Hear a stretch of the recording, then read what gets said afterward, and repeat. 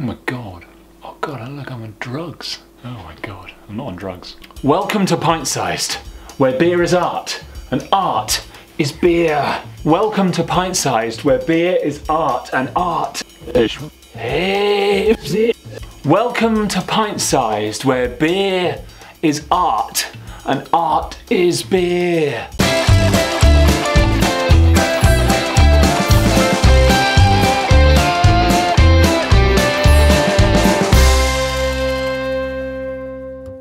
Stillwater Artisanal have been rocking the beer world since 2010, when Baltimore-born and bred Brian Strumke decided to drop his international DJ career and set out to create some of the most unique and exciting beers in the world. Every recipe, every can, every sip is doused in culture, social commentary, and politics. And their cans resemble works of modern art, not some trashy beer. This is their Extra Dry, a saison with sake rice and dry hopped with Citra, Hallertau Blanc and Sterling, coming in at 4.2%. Before we get the stunning Stillwater beer into a can, just thought I'd share a little bit of news with you. My pint-sized posse. There wasn't an episode last week because I was off to the stunning city of Verona, where I decided to become the future Mr. Hayden. No, that doesn't work. I proposed to my girlfriend Becky, who agreed, so she's insane. Anyway, onward with this work of modern beer art. So here it is, the stunning Stillwater Extra Dry. Look at that can, that is a beaut. Extra Dry sake style saison ale, 4.2%, ingredients water, malted barley, sake rice, hops and yeast. You would remember a while back we had a Stillwater involved in a collaboration on the show, but this is the first time we've had one of their, oh that's fucking pungent. After watching, you should head over to Stillwater's website. It's like a gallery of words that I don't understand. Anyway, here we go. Oh, that is pale as the dewdrops. Oh, that's green. Holy fuck, that's green. Oh, that's a stunner. Oh, that's a stunner. Whoa. Hey, you calm down there. You calm down. Oh no.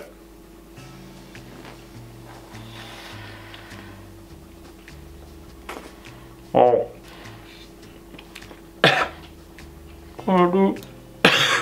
Okay, that was a good start. Epic carbonation on there. Trying to get that one on the camera. Buzzing billiards, that is popping up out of there.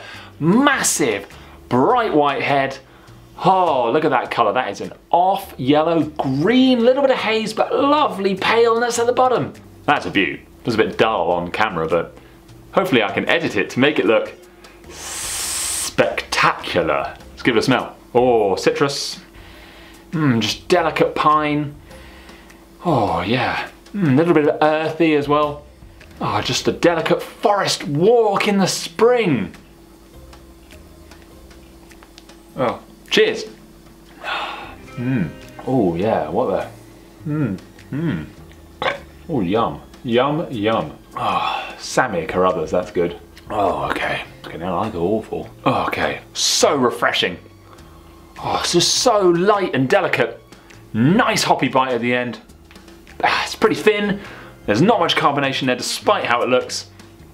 But that's not to its detriment. You're left with a lovely clean palate at the end of it, making you to want to go back for more. It's got that nice kind of sake rice cleanliness to it. And it's got a lovely citrus flavour too. Ah, that is so light.